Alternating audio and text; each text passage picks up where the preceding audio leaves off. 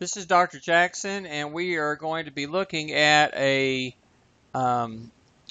series of videos here coming up talking about some specific discrete probability distributions. And the simplest one we're going to look at first is a discrete uniform distribution.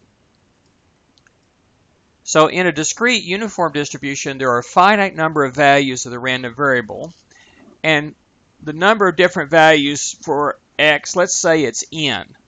The PDF is a constant function, so the probability is the same, uniform, for each possible value of x. It's either 0 or it's all the same, which is actually 1 over n. So P of x is 1 over n for every x that actually has a non-zero probability. So that means in the graph, the bars will all have the same height. And of course, we've looked at some examples of this before. Well, since all of the x values have the same probability, the unweighted mean of the x values is the same as the mean of the distribution. And you can see that here. Mu is expected value of x, which is the sum of x times the PDF of x, the probability of x. But since the probability of x is 1 over n every time, that doesn't change as k changes. That can be factored out front. And we have the sum of the x's over n, which is the good old-fashioned just mean of all the x values. So normally you can't do that, right? Normally in a discrete distribution, you have to weight that average by by the different probabilities. That's why you have this probability of x function right here, the PDF function there. It weights them based on probabilities or relative frequencies. And so we need that normally, but since they all have the same probability, we can just do a mean of the x's. And the same thing is true for the variances. The variance is expected value of x minus mu squared. That's x minus mu squared times the probability of the x. That's the PDF of x.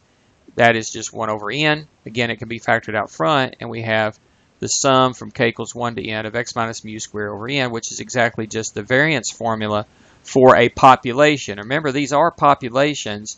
So you want to think of these probability distributions as populations, so they have parameters, not statistics. We use mu for the mean, not x bar. We use sigma for standard deviation, not s. And of course, we use the formula here with the n. So an example of this was rolling a single die, and the x values were either 1, 2, 3, 4, 5, or 6, and the probabilities of all of them were 1/6. So the PDF function is just 1/6 for the y value, for the PDF value, for the probability value. And the bars are all the same height, again 1/6 in height. The mean and the median are actually both 3.5. So if you average, just do a regular average of 1, 2, 3, 4, 5, and 6, you'll get 3.5. Or if you just take it and do it the way you normally do, by 1 times 1/6 plus 2 times 1/6 plus 3 times 1/6 and so forth, you still get 3.5. It turns out that the variance is 35/12, or about 2.916 with the 6 repeating. Standard deviation is approximately 1.707825. Has 0 skewness. It's completely symmetric on this particular one here. So there's an example of a discrete uniform distribution.